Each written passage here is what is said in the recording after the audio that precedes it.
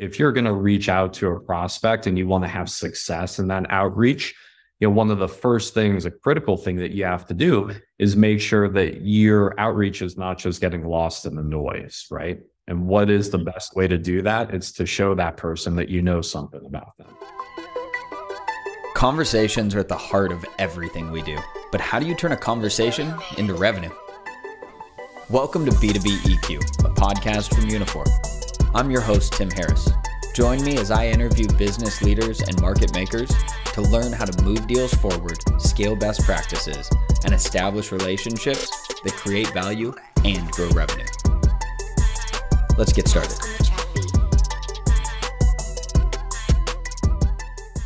Well, welcome back to our next episode of B2B EQ. Today's guest is someone I'm looking forward to sharing the mic with. He's led sales and operations for multiple hyper-growth venture-backed tech companies. He's a dedicated leader who is passionate about seeing sales professionals succeed, co-founder and CRO of Sales Assembly, an elevated learning and development platform for the go-to-market teams of B2B tech companies. I'm here with Matt Green. Matt, great to have you on. Yeah, thanks for having me, Tim. I'm looking forward to this. Yeah, it's a fun discussion. I started off with are you interested in discussing this whole deal around EQ and where it's impacting sales? And, to jump right into it, in the world of B2B sales, what is that one soft skill that you see creating an impact on relationships, especially in this remote world? And also, we all have to come back to this, drive revenue. Yeah, I think, with those factors in mind, if I had to highlight just one soft skill, it'd be empathy. Any day of the week. Empathy, admittedly, relatively broad. I mean, there's a lot that you can unpack from that, but whether it is just building authentic relationships or, to your point, building relationships as part of the process of driving revenue, I think empathy is always going to be key. Well, and empathy is so core to human connection. We just got on this, I'll joke a little bit, atmospheric river going through California yet again. And I was saying, hey, not necessarily the best setup, but put you in the shoes of a seller, put you in the shoes of somebody that, whether something's going on in the background or not, I've got to show up, I've got to meet my buyer where they are, I've got to build that connection. And you showed some amazing empathy to me today. So putting it into action, Matt, how are you seeing sales teams put that squishy topic or that idea of empathy into action? Yeah, I think that the best sales teams, the best sales people that I know that are really putting this into action will, again, when you talk about empathy, you could go down a couple different rabbit holes, but piggybacking off of some things that you just said, one in particular, forming good human connections, right? Which is something that any sales professional wants to do with a prospect or a client. Where does that start and how does this tie back into empathy? I think a large part, it starts with communication, right? And, communication, just like empathy, it's like, okay, that's relatively broad. So let's unpack that a little bit. I'm not just talking about communication, like the words that we say to each other, but part of communication is also listening. Right? Active listening, that's what leads salespeople to become more empathetic in nature and leverage that soft skill of empathy. They practice and they pride themselves on being expert communicators, not just explaining things to prospects and potential clients, but just as, if not more importantly, focusing on active listening to really put themselves in the shoes of the person that they're talking to. Right. And then again, you could go down a couple different lanes as far as like, okay, well, how do you show up for this communication? Are you sitting or are you standing? Right. If you're communicating over email, how are you communicating over email? How quickly are you responding to emails when prospects or clients email you? Right. So it could go down a couple different roads, as you can imagine, but I think all that feeds into communication. And again, communication being one of the biggest components of how sales professionals and sales leaders can leverage empathy to build really strong relationships with people that they're communicating with. Well, Matt, you said something that's interesting because people don't often think of empathy in email or in some of those communication channels, right? we think of it when we're face to face, when we get to hear something and really gauge their emotion, their body language, and respond. But the thing that just went off for me is that quick response is really showing how much you care. It's putting yourself in the shoes of that buyer, saying, let me get you that answer right away, because if I'm going to move this deal forward, if you're going to help me move this deal forward, I need to enable you. And it's really thinking ahead of it, like, wow, you're putting their needs in front of your own, when you might be busy making more cold calls or reaching out to that next prospect, or taking that next meeting, taking that extra time to follow up and follow through on those next steps. I want to talk a little bit about email in general and where you see it playing in today's sales engagement, and kind of open it up in that theme of communication, because empathy and EQ is really easy when we're face to face. But in the reality of today, most sales are happening online. How has that shifted, and what's that look like? What are the skills you're seeing become more and more needed in the sales kind of role as we're in this video environment? Yeah, it's a really interesting question. I think that there is a way to tie that back to, to the larger topic, the larger theme of empathy as this core soft skill, right? So let's talk about, to your point a moment ago, communicating in person, or like we're doing now, at least visually, right? Even though it's done virtually, we can play off each other, we could read each other's tone. And, what does that serve as a function of? Just getting to know, like, hey, here's who Tim is as a person, as an individual, right? And here's how we're going to communicate with each other. Although it's not exactly apples to apples, right? I think that when you're communicating async, right, communicating via email, there's still a whole lot of nuggets that a sales professional can pick up from, a perfect example would be, I'm sure that many people listening to this podcast right now, or at least I hope that they are, follow a woman named Sam McKenna on LinkedIn. She has this really amazing phrase, show me you know me.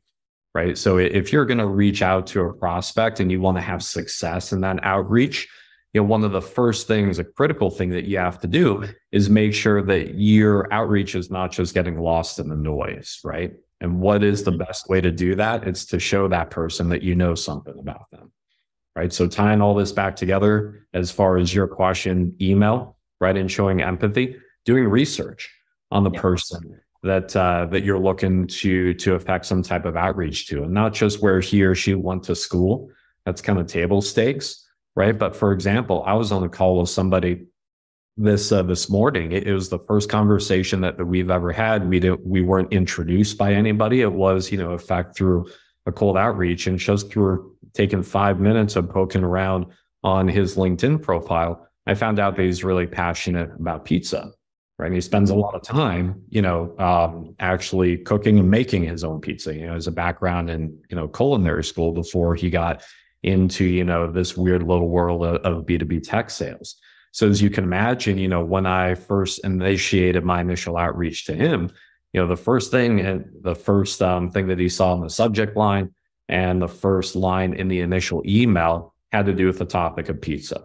Right. I'd ask them, like, hey, look, before we get into a conversation, I have to know if we're going to get along. Right.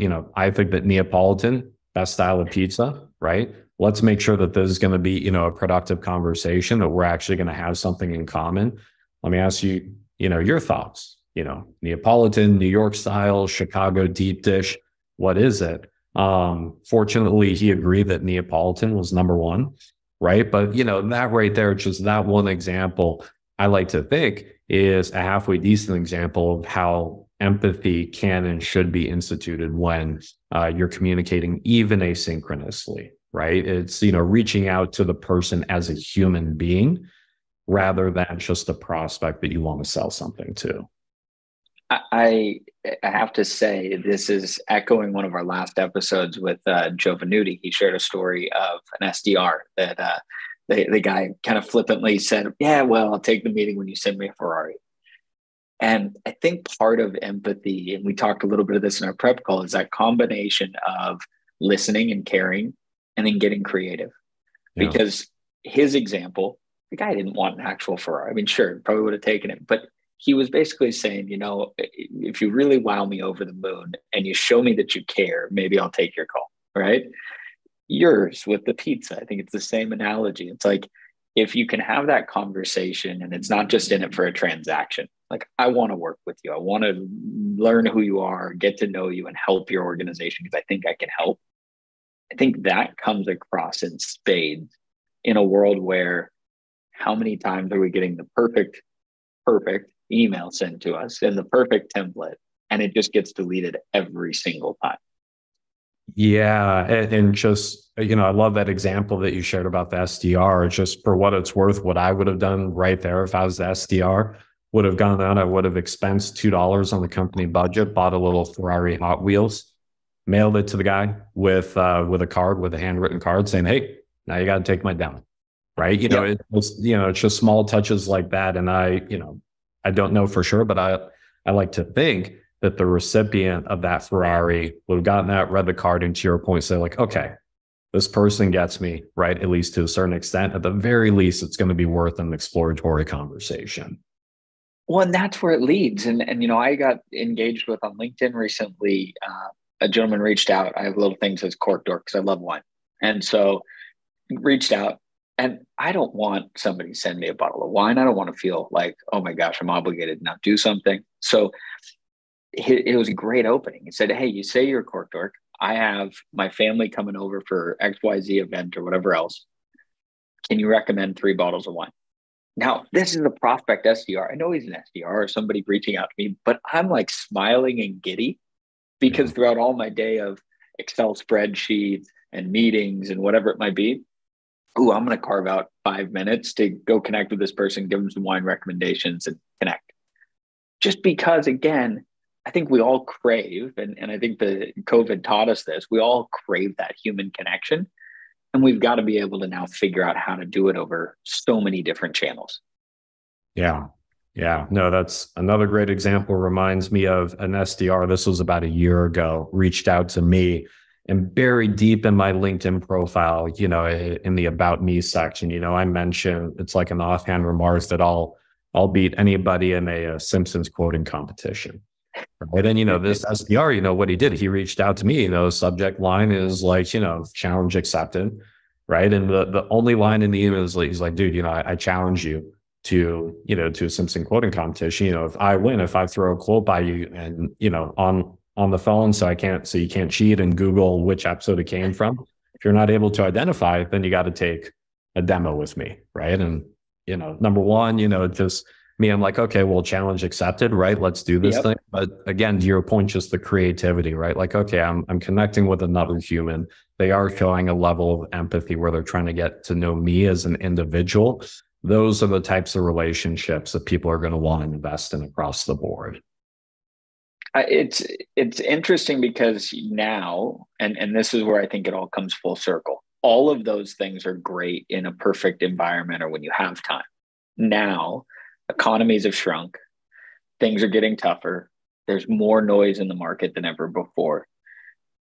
Do you see this being kind of that differentiating piece that comes next? Do you see other technologies or other things coming in there? I mean, I just happen to feel like we're on the precipice of, if everybody can send content through ChatGPT and have the same basic email in 2 seconds, then this human aspect's got to be the emerging aspect that people have to focus on. Yeah, I don't know for sure. I would bet good money on that. That the most successful salespeople and sales teams are going to overcorrect away from leveraging ChatGPT and just sending more emails, trying for more touches. So like, okay, well, let's not focus more on building a bigger pipeline, right? Necessarily, let's focus more on making the best of the pipeline that we have, right? Especially in the short term. So what is going to be a big part of that, and you alluded to it a moment ago, is going to be like the actual human-to-human connection, ideally in person.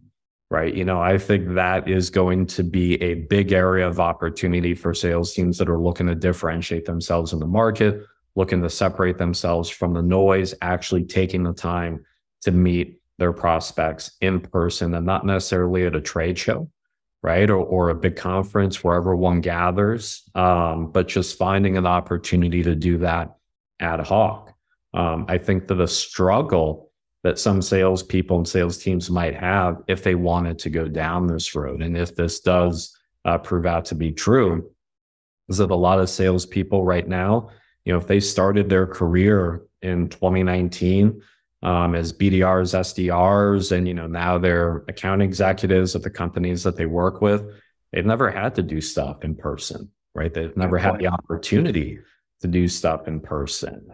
So that muscle memory, so to speak, hasn't ever been built, right? All they know is 30-minute Zoom interactions, right? Mm-hmm. They don't know, like, okay, well, if I'm going to buy a prospect a cup of coffee or take him or her out to dinner or spend time at a happy hour, a lot of them, as weird as it might sound to folks that are a little bit older, like you and I, never operated in that environment before and therefore don't really know how to do it. That's an interesting challenge. And do you see, you have a pulse on so many companies, and we'll get more to this, but you talk to 200 plus CROs every single month, which your pulse on what's going on in these companies is tremendous. Do you see internal training programs? Do you see what the mentorship? What are the ways companies are kind of working through that? Because that's a really interesting talent challenge that you're bringing up.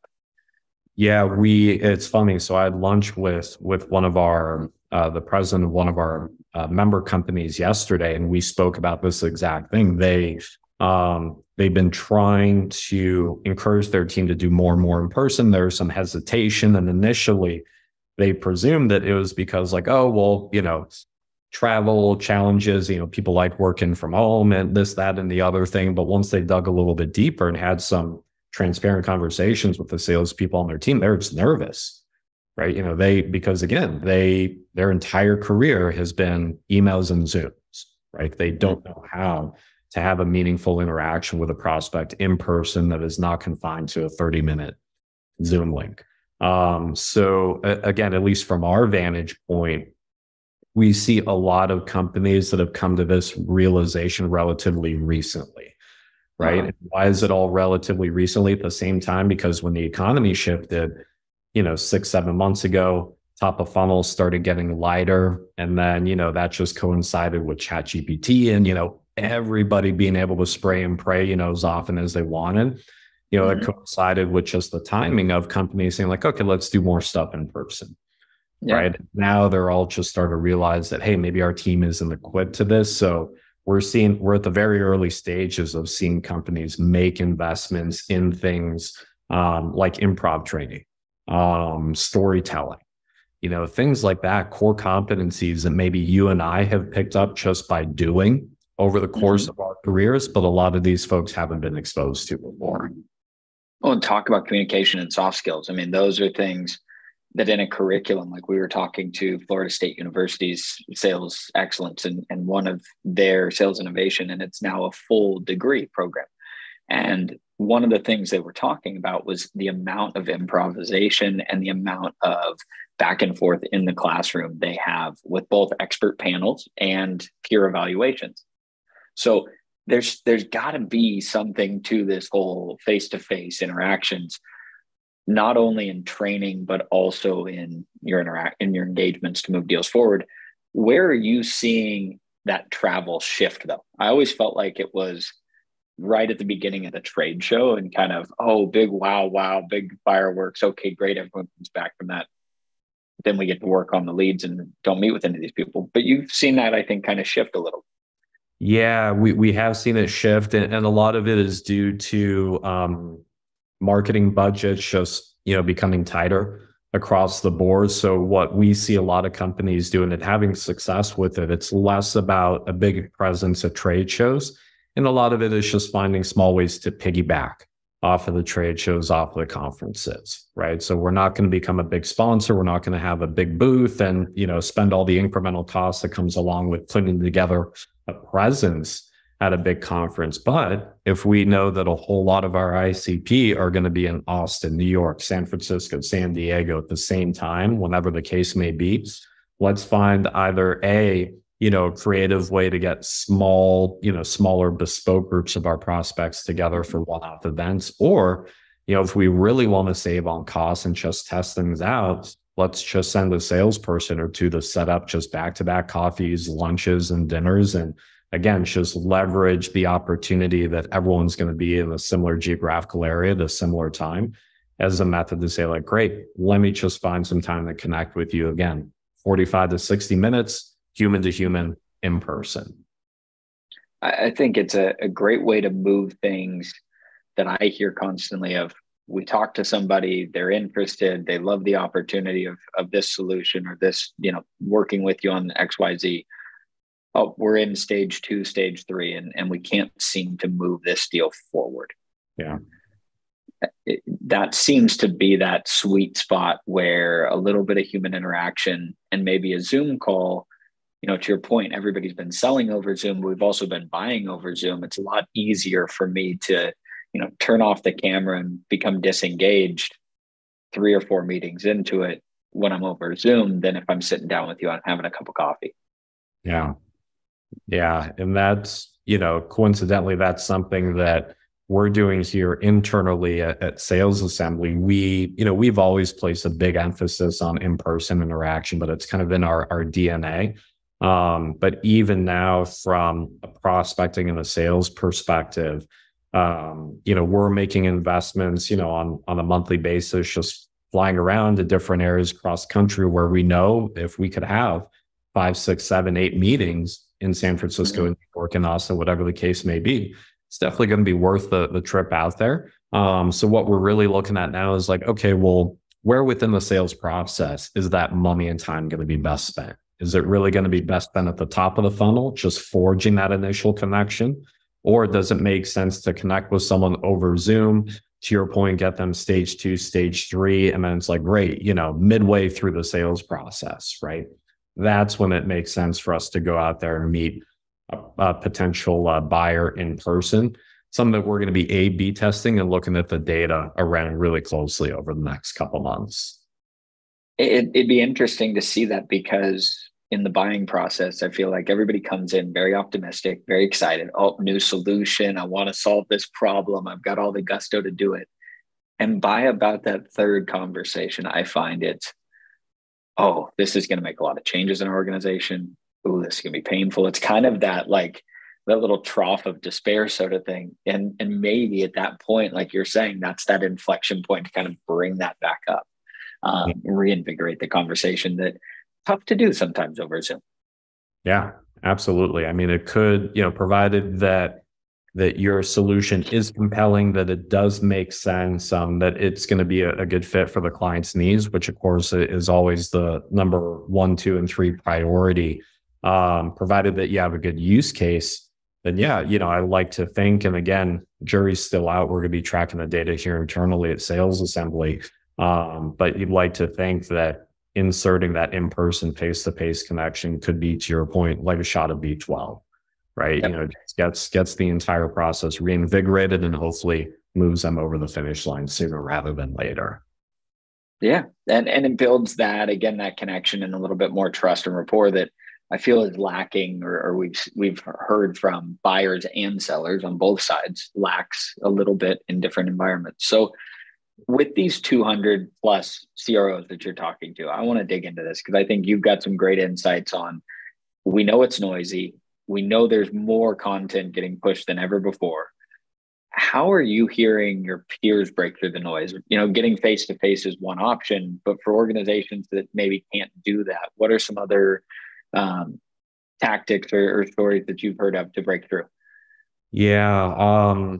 Number one is, as mentioned before, a lot of folks that they are really starting to double down on events. And again, not necessarily being a part of the event itself, but doing things around events. Again, just as find a way to make face-to-face interactions. But another thing that we see a lot of is companies taking sort of a less is more approach to prospecting, right? Really focusing in on like, okay, well, filling the top of the funnel is important, right? But again, we all know that there's just endless noise out there, regardless, even if you're a buyer or not, right? If you work for a company, you're probably getting lit up by SDRs, through email, through DMs, whatever the case may be. So we see a lot of companies that are taking sort of a mindset shift and saying like, okay, let's again focus less on filling the top of the funnel, more about taking what is already in the funnel and spending a whole lot more time being thoughtful around like, okay, how are we going to message to this particular prospect, right? How are we going to connect with them? How are we going to show value? And sure, the sales cycle might take a little bit longer, or in some cases, a hell of a lot longer than they did a year ago, right? For all the various obvious reasons. But it's probably going to be time and money much better spent if we take the folks that have already had some sort of meaningful interaction with us, even if that interaction is relatively tenuous and they just downloaded an ebook, came to a webinar, whatever the case may be, and focused in on those, right? Rather than, trying them a couple times with something really tertiary and high level, saying like, it didn't work. Let's go find 2 or 3 replacements. It's no, let's take the relationships that we already have, even if they are extremely weak, and double down on those to make sure that we're doing whatever we can to move those prospects through the funnel. I like the approach you're taking of building traction over just, I kind of liken it to growing carrots, right? We put the seeds in the ground, we see the little sprouts start to pop up. And I think for the last 15 years, marketing and sales has been all about pull them up right when you see something great, right? Doesn't matter what's underneath there. Let's just pull them and we'll get a few carrots in the mix, but we'll throw a lot out in the process. In a world now where content, you're worried to download it because God help what happens after you download that PDF. And the conversion rates of those are so low. I think there was a report out that was like 2% of content downloads ever convert into an opportunity.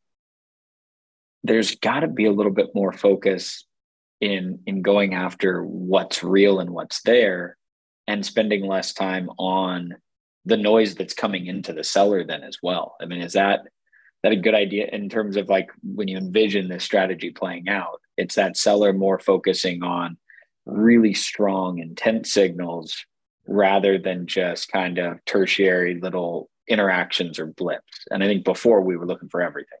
Yeah, before we were looking for everything, but now, yeah, companies that they're really honing in on exactly what you just said, the intent signals, not just but multiple intent signals. And, to your point a moment ago, taking down the gate, making sure that people aren't afraid to download that ebook for fear of what might happen.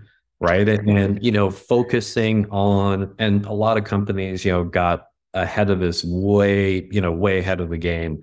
But focusing on like, hey, we're just going to provide value to the ecosystem, and, no gates, no forms, nothing like that, just value, value, value. And as long as we provide enough value to the right types of people, they are going to get to a point. And as long as we have a mechanism set up to track that intent, right? We are going to get to a point where the intent data, that's going to inform our sales outreach strategy, right? We know of a lot of organizations that have built their entire sales process and sales organization just around intent, identifying those signals and making sure that as long as a prospect doesn't check like these 4 or 5 boxes on the intent spectrum, if you want to call it that, not even worth the time, right? We're not even going to bother trying to do any sort of outreach to this person. Let's focus on filling this intent bucket that you might call it, and really just hone in on those, even though the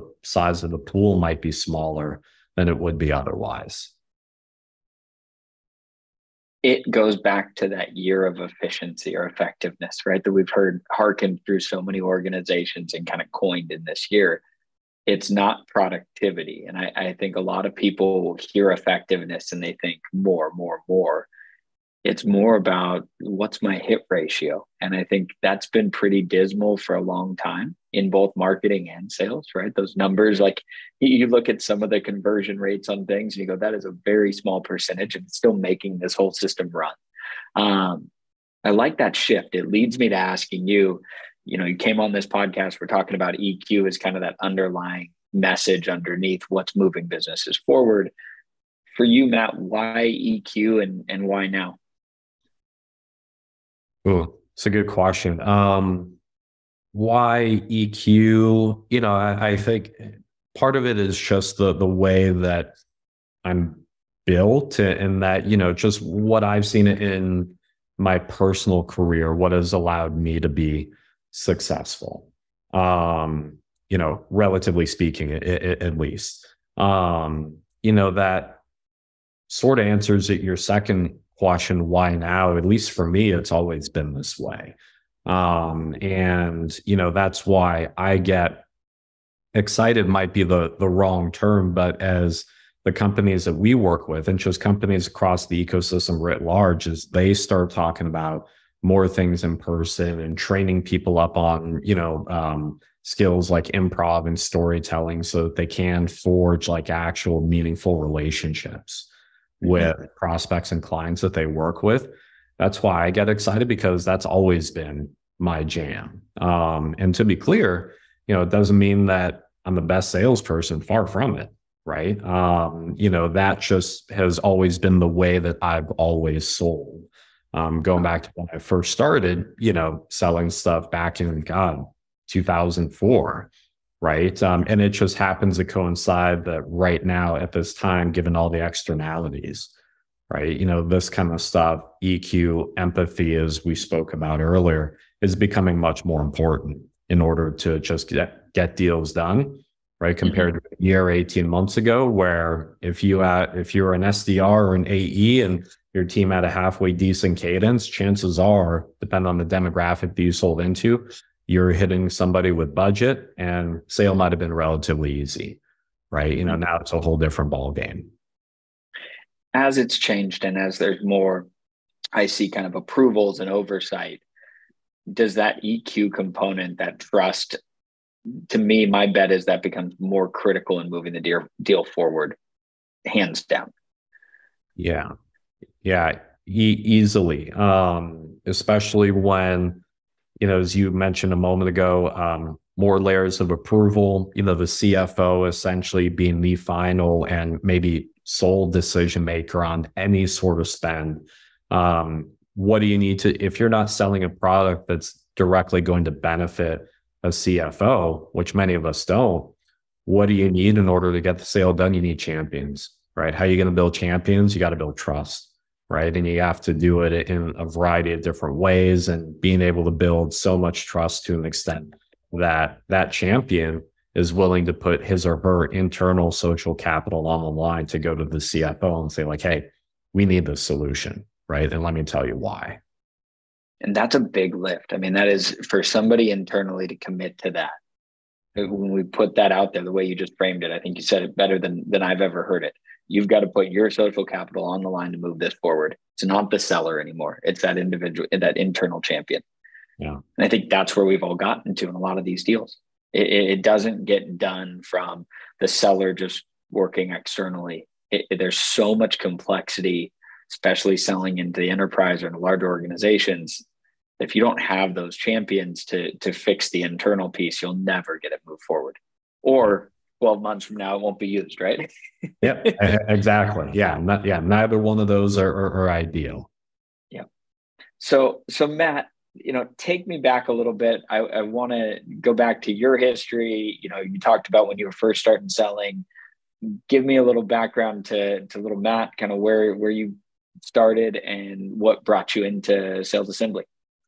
Yeah, so it's funny. I think back, I've, even when I was a teenager, parking cars, you collect tips, right? I've never really had a job that wasn't in some way, shape, or form, commission based. But the long and short of it is, after I graduated from college, I got into wealth management, which that industry is just all sales. Much of it, my first few years worked in a very boiler room-ish type of environment, like very, that scene in the movie Boiler Room when Ben Affleck is interviewing, the 30 or 40 people that just wandered in off the street. That was my first interview, right? Very similar to that. 300 cold calls a day, 6 days a week. We then came in on Saturday, from 9 to 12 in order to do cold calls then. So what was brought up in that type of environment, eventually, found my way into working with a venture-backed tech startup now in Chicago, helping to lead sales there. I had met my now partner Jeff a few years prior to when I started working in tech sales. We met serving on the board of the same charity. You fast forward a couple of years, Jeff has this great idea for Sales Assembly. He and I come together. He's like, great, let's launch this. And, we've been doing this for about 6 years now. And to your point, as you mentioned a few times, working as of today with around 200 or so B2B software companies. That's tremendous growth story. So what was the initial idea and how has it transformed since?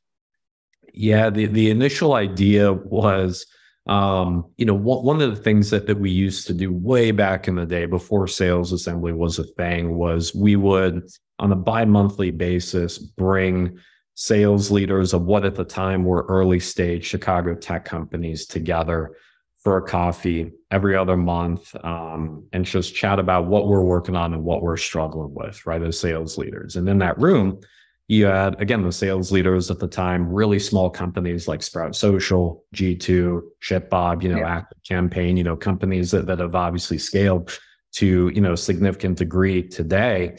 And, one thing that we noticed is that regardless of the sales leader, the product that their company sold, who they sold it to, they were always complaining about the exact same stuff, right? And a lot of it had to do with, number one, best practice sharing for them as leaders, but just as importantly, they were building their teams, hiring a lot of people. Okay, how do we train and develop all these folks that we're bringing on board in a scalable manner, right?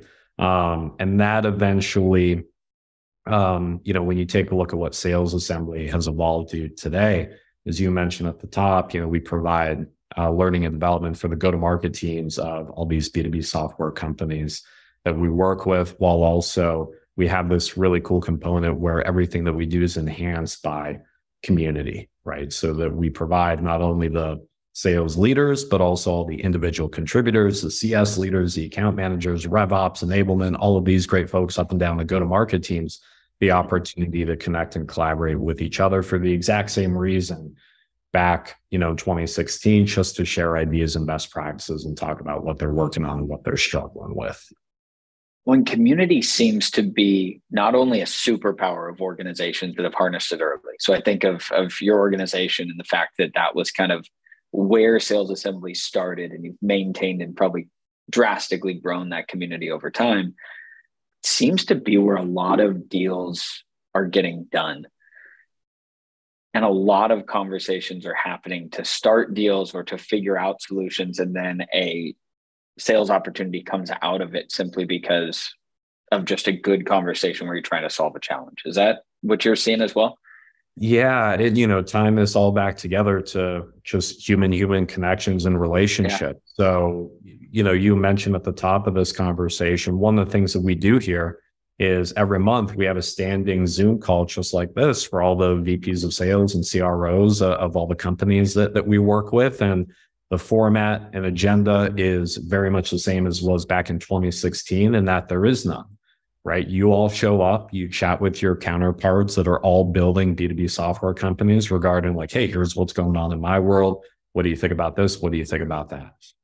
People do not sell to each other. We have strict guidelines around that. But as you can imagine, if you have a sales leader from company A and a sales leader from company B that see each other every month and are always helpful to each other, and it just so happens that sales leader from company A, his company or her company has a solution that sales leader from company B, it's like, oh, wow, this would really solve my problem, right? We see a whole lot of people within the Sales Assembly ecosystem doing business with each other, which we love. We love the fact that it just comes out, again, of those authentic peer-to-peer connections, right? And just that relationship building as we'd spoken about before. Well, and it goes back to before all of this technology. If I was looking for, I always remember, your dad or your mom had their buddies, their friends. And if you said, oh, you need a whatever service it ever was, you go in the little Rolodex and, oh, yep, call this person or call. That's kind of what a lot of these communities have been now for a lot of organizations at a bigger scale. Yeah. Because it's that trusted person they can talk to. Maybe I don't go with that person, but hey, I've got this person in the industry I can learn and talk to. I think that's tremendous. And on the flip side, it goes back to our conversation on EQ, because if you come into those communities hot and trying to sell, it never works. Yeah. But if you come in to give and add value and to offer your support and your expertise, amazing what can come from it. Exactly. Yeah. Yeah. So what excites you about the future, Matt? You guys just finished messaging, different transitions over at Sales Assembly. What's something that's really getting you excited about in the coming year? Continuing to, the very high level, simple as it sounds, continuing to grow. We've been fortunate enough to grow at a pretty consistent pace and a pretty rapid pace over the past 5.5 years. But, really, how has that growth come about? It's just by adding more value, right? And especially now as tough decisions have been made at a lot of companies, budgets have been cut, staffing has been cut. There still is a need for the ongoing training development, especially around these core competencies like storytelling, as we spoke about before, negotiation tactics, things like that. For the revenue teams and the sales enablement leaders that we partner with at all these companies, a lot of them are struggling, right? Because like every other department, they now have a lack of budget.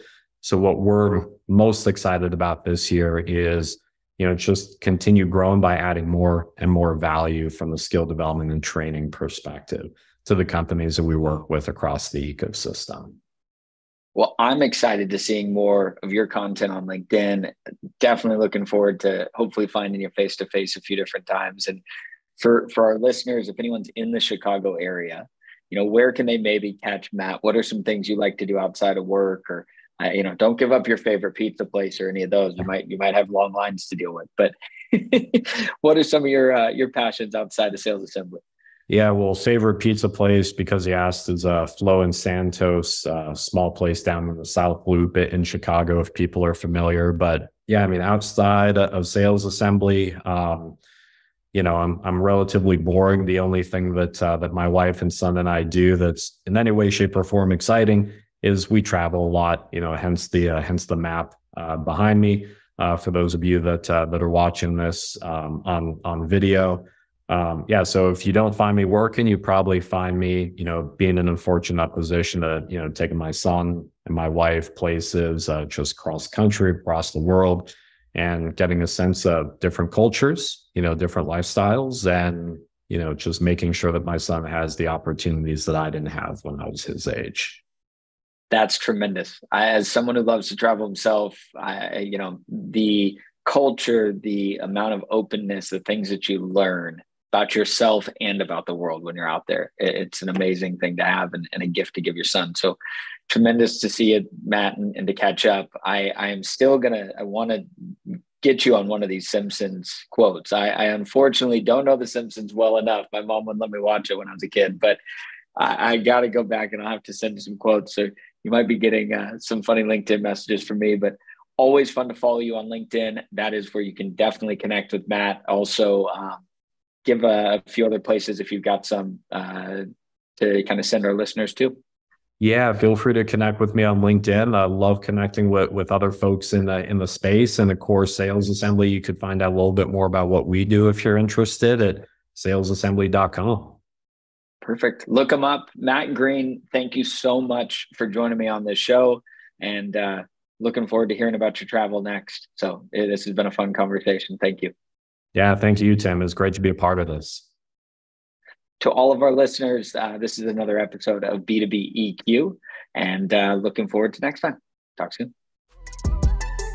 We hope you enjoyed this episode of B2B EQ. Be sure to rate, subscribe, and follow the podcast for more exciting insights. To learn more about the value of EQ and the technology powering today's conversations, visit us at unifor.com.